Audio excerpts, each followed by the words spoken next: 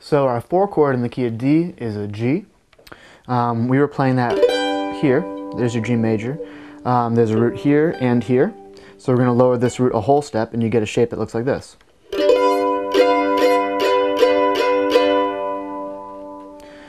Moving up the neck, we have this G here with the root here.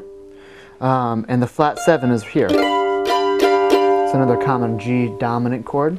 And the last one is G here.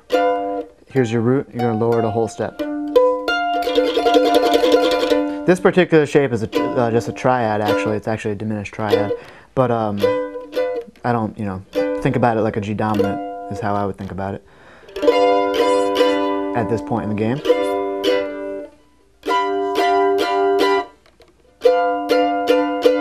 Three options for a G dominant chord.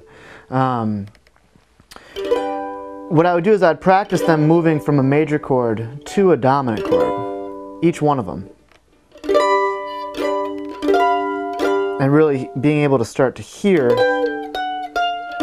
that change. That little chromatic motion is also helpful for soloing as well.